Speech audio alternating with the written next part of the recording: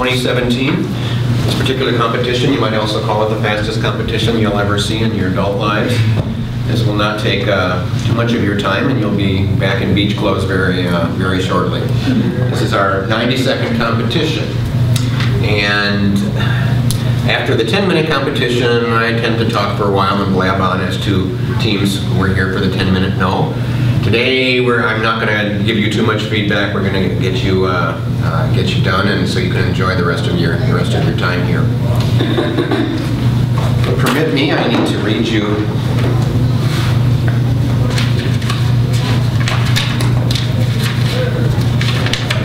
a statement, as in all the other competitions. We read everybody the same statement, even though you've probably seen it on our website before. Imagine that you are an employee of the company whose case you've been studying. You're at a meeting in which people are discussing the issue. However, no one has brought up ethics. There's a pause in the conversation. You have 90 seconds in which to convince the other people at the meeting that there are ethical issues that need to be addressed. You don't have to argue for a solution. You just need them to see that there are serious ethical issues here. One member of the team will do this. My name is Jim Arnold. I am a professor at University of St. Thomas in Minneapolis, Minnesota, and I have been on the board of IBECC for about 7 years now, and I'm glad to get good feedback from everybody. Things seem to be going well, and I will always report that back to the board, and we're thrilled that we had so many teams here this year, and it seems like it's a really smart group. So I've heard from other judges that a lot of things are very close in the decision-making process. Lots of very good cases. Any questions before we get going? Otherwise, LMU is up. All right.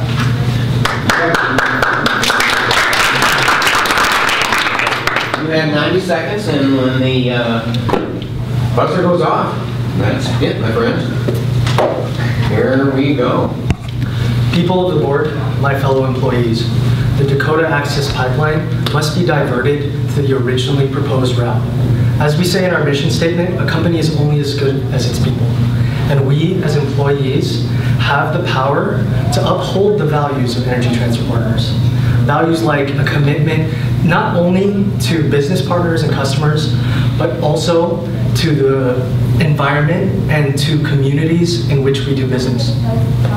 We have the power to mitigate the risk of hurting the environment and hurting the Standing Rock Sioux community, a group of people who have been marginalized and mistreated for generations, leading to a loss of sovereignty, a loss of their identity, and a loss of culture.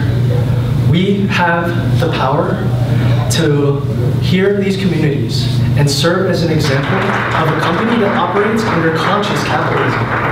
We have the power to make Energy Transfer Partners a place where we're all proud to work, a place that values communities all over America, from the top down to its most marginalized. We have the power to change the course of history by changing the course of the Dakota Access Pipeline. Thank you.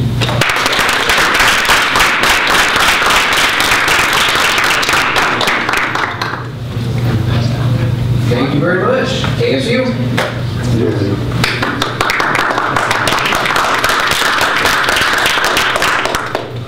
And welcome to you, and begin. Good afternoon, my dear colleagues of Alibaba. I'm here to present a notion that has been brought to my attention recently. What happened is, in a specific product of the CSAM credit, we have some serious ethical and social aspects we need to address. What's happening now? We have three aspects we need to consider. The first one is we're interfering with the personal data and information of the citizens, our stakeholders. The second aspect, we're somehow interfering in the social interactions and how that is being transmitted to the financial system. And the third of all is the proper usage of it. What I'm here to explain to you is, like, I want to take 5 seconds of your time. Think about it. How would you feel about it when people are interfering with your data and your privacy, when there are no regulations or laws that can protect you? In this case, we want to grow as a company. We want to expand. The Chinese market is saturated in this space. But now, at what cost? On one hand, we're going to have access to capital. But on the other hand, we're interfering with people and personal data and human rights. So my question to you is, what should we do? We want to be part of the solution or the problem. We want to keep doing business, and we want to live what we preach. We as a company want to expand, and of course want to be sure that we generate that positive impact in the future. We're in the must of improve and sustain the Chinese financial system, but we also want to collaborate that in the good practices, in a good manner. We're all here to intend and to let you know that issue, and thank you for being here today. Thank you.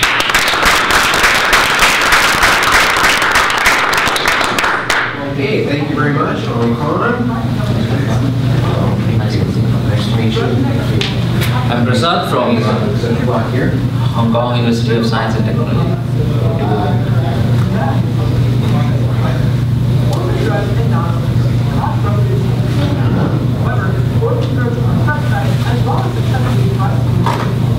Welcome to you, and begin. What can you find from a user's individual data? His financial records? His ability to pay his bills by the month end? By looking at his clicking patterns, you can actually find out what an individual can do before he even thinks about it.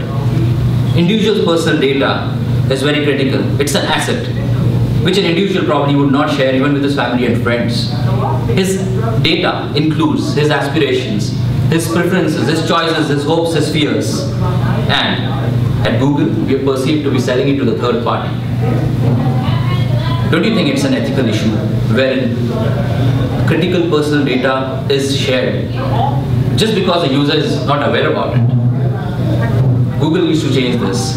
It needs to empower its users to make their own choices. Remember, the users are difficult to find and easy to go. Thank you.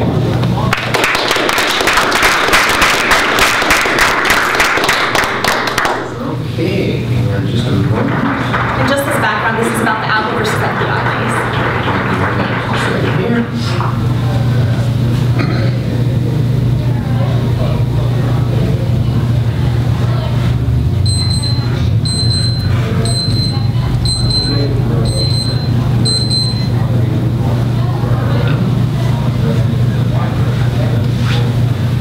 Finally today, we have Salle. Welcome and begin.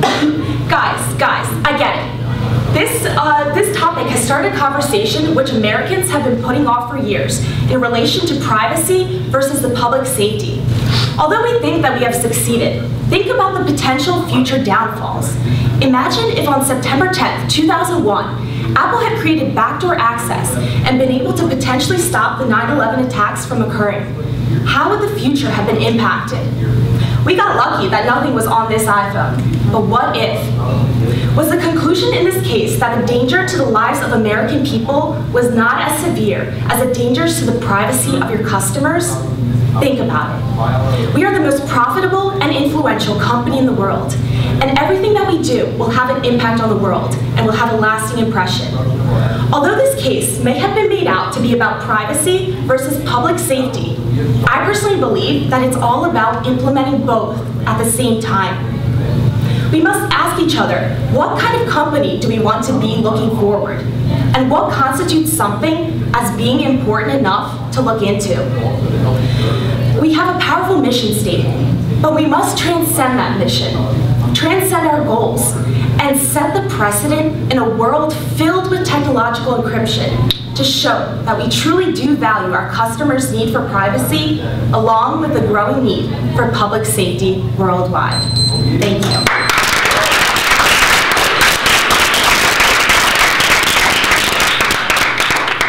The award for getting it right down to the last thing goes to. Thank you for getting that was great. What I heard from you are really great parts of business ethics. LMU, we talked about the commitment to various parties, and including hurting the environment, but also the piece of conscious capitalism and communities. I like that a lot. That was that brought in some really good multiple pieces, which is what business ethics is all about. ASU, we were talking about interference with personal data, social interactions, and these things being seen as positive, but at what cost? And that is the ethical question at the end. At what cost to the different parties? Very good. Hong Kong. Clicking info is an asset. I like that. That was great, and it definitely is.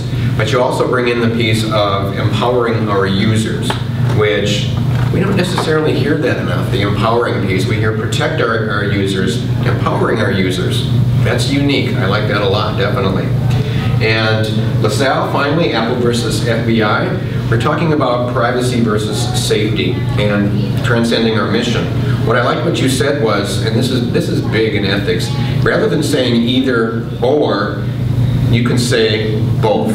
And that's important. If you look at ethics as an either-or situation rather than an and-both situation, you're going to get yourself into trouble. Trying to satisfy both at the end is the way to go.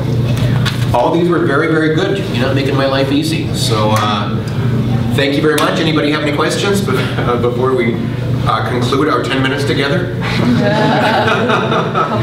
Okay, sir. When are the festivities for tonight? When do they start? Is it 6 or 7? 6 out here, yes. Give yourselves a hand, thank you very much.